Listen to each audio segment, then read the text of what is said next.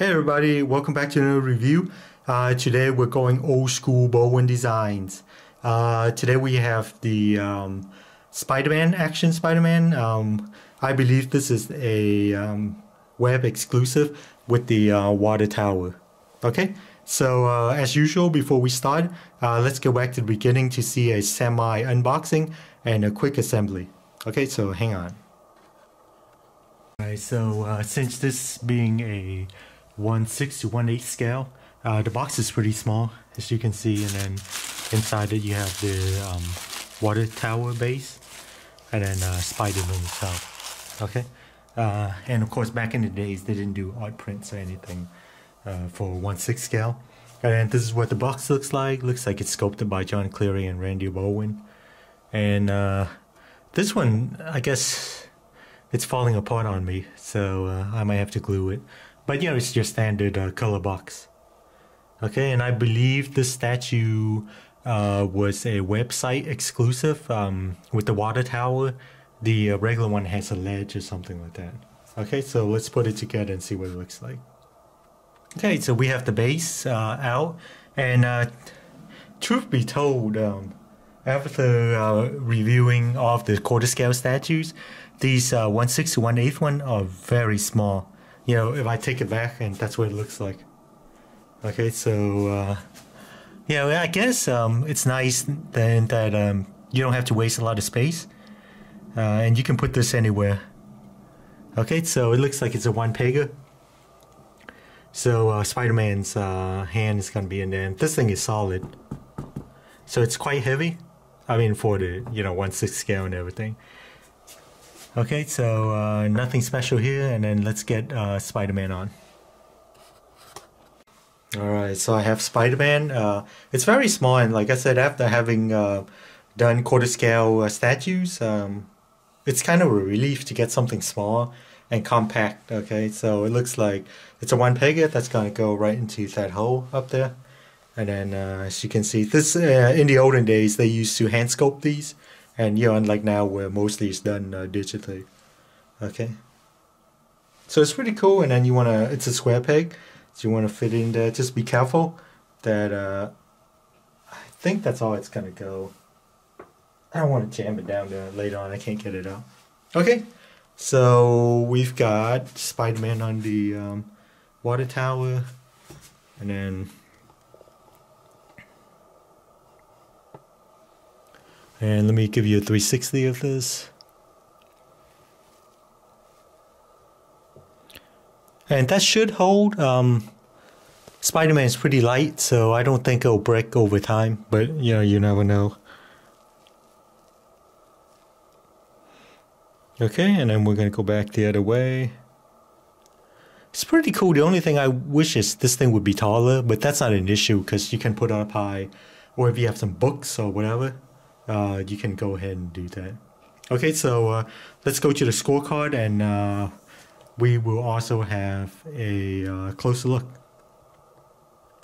Alright, going in for a closer look. I guess the first category will go with sculpting. This is a dynamic sculpt, and I always love the action sculpt over standing around or the sitting around. And remember, this is used to be, or this is done I guess by hand, so it's got some, I guess, now compared to nowadays, it's a little bit more special, if you will. And then everything's done just right. It's not too muscular, and I noticed a lot of the modern sculpts, they try to give the character too much muscles. So as you can see, it's got enough details, even though it's hand sculpted. So this is really done well. And being Spider-Man being not a muscular or a huge character, this one's done nicely. And even the water tower, it would be nice to have it a little bit taller, but like I said, it's not a big deal. You can just put some books or anything. Okay, and if you display this up high, it's actually pretty good. Okay, for scope wise, I'm spoiled by what XM has been doing since they came onto the scene. So I would give this a I don't see any anything wrong. Maybe because it's a smaller scale, you don't get a lot of details. But I would give this a nice 8.5 out of 10. It's just lacking some. But then I sort of like the more realism take on it, because when Spider-Man has the suit on, even though it's tight, you're not going to see like every single, muscle definition, and that's a little bit more realistic. Okay, and of course, being a smaller scale, it does lack some details, but that's okay. There, he's wearing his mask, so there isn't much, details to miss, and these are all sculpted in the web design on the suits. That's really nice. Okay, so I said 9 out of 10, right? So I don't have any issues with this. Okay, so our next category we're going to go with is fit and finish. That means it's the paint job, and if there's any mixed media, if it fits well and stuff. So looking at this, it's on an old, I guess, rooftop with a water tower. So it's all rusty looking. So, you can't really go wrong there for paint. And then Spider-Man himself, it's got nice shading, as you can see. It's not a clean Spider-Man, which I like. The outfit's kind of dirty looking, so that adds to it. Okay. So for paint and finish, being only a 6 to 1/8 scale, you do miss a lot of the details. But then that's just what it is for this scale. So I did not find any major paint flaw. I would have to give this probably a 9.5 out of 10. Although I'm looking at the head, I don't know if you can see it. It's got some, it doesn't look clean, but then that could just, be the outfit being dirty. So we'll give it a 9.5 out of 10. No paint flaw that I can see, but it's missing, just like his feet. It's just should be, a little bit more, I guess, detail. Okay, so, and then our next category is source material. So when you're looking at this, and as with most Bowen designs, it's going to be pretty close to source material. There isn't a lot of artist interpretation, and this is the classic Spider-Man red, white, and I guess blue, the white being the eyes, uniform or outfit, and it just looks like it came right out of a comic book. Okay, and the pose is apt for this. So for source material wise, I would give this a 10 out of 10 because there's no disputing that this is Spider-Man. And the pose is actually pretty nice too. Of course, this was quarter scale, and we'd get the little web thing that shoots out and, switch out head or something. Okay, so our fourth category is art direction. This is apt for Spider-Man. He's in the comic books and in the movies. He's like swinging, doing all that cool stuff. So art direction wise, I would give this a 10 out of 10. This shows a lot of, action. He's not attached to anything, so the only attachment is this part, his hand. So it's very natural. Like some of the other Spider-Mans you might see, the body might be attached to the side. So it does lose some, suspension of disbelief, if you will. Although the Spider-Man from Sideshow, the action one, that's, going sideways, that's pretty cool also. I can't believe they pulled off that stunt. But this is also nice. He doesn't go sideways, but, he's going, I guess, vertical. Okay. So, and you can actually display this with some of the other 1/6 scale, like the Green Goblin one. So it's really nice. All right, so art direction wise, I would give this a 10 out of 10. I don't have any issue with it. It's very apt for this character. Okay, if he was standing around like one of the very few first Spider-Man statues, then that's not so cool. But this is a nice action pose. Okay, and then our last category we have is accessories.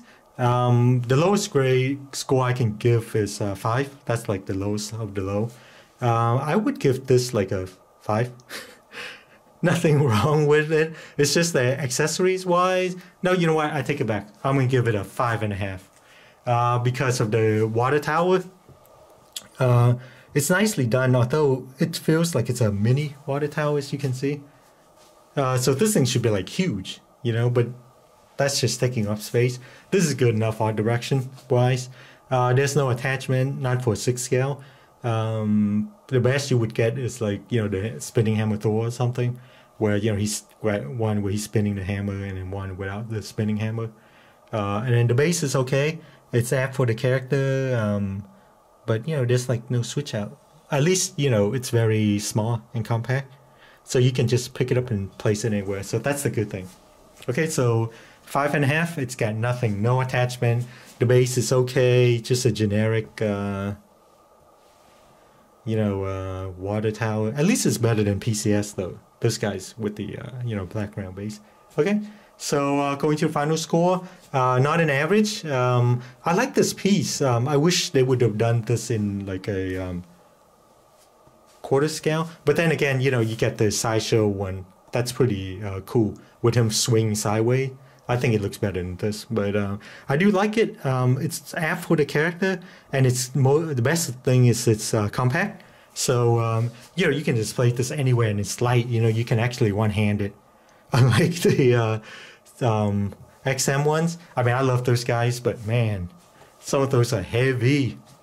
So overall, I would give this a. It's lacking a lot of accessories, but then it's understandable. This is old school Bowen, okay? Back in the day stuff, and they didn't have many attachments. And being 1/6 scale, you're not gonna get much attachment. Okay, so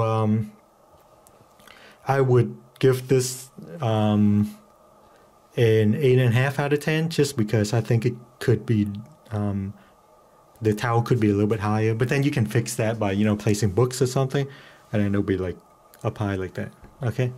And then it's got enough details. And look, he's actually got a nose. As you can see, Sideshow's Spider-Man doesn't have much of a nose, unfortunately. And I passed on the first one because it's like it's just flat down. But this is the kind of attention to details I like about Bowen designs. Okay, and the character is not overly muscular, so it's nice. Good shading and everything. Okay, so thanks for watching, and then I think I have the XM Spider-Man and Mary Jane, the quarter scale that's coming. It's on the boat right now.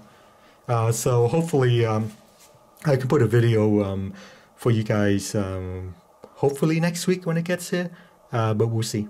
Okay, so I highly recommend this one. I don't know, I haven't checked the Bay prices or availability, but I would recommend getting this if you're a Spider-Man fan. It's so, you know, compact and light, and it's a pretty cool figure. You can place it, you know, versus a bunch of other quarter scale, and you, sorry, not quarter scale, 1/6 scale or so.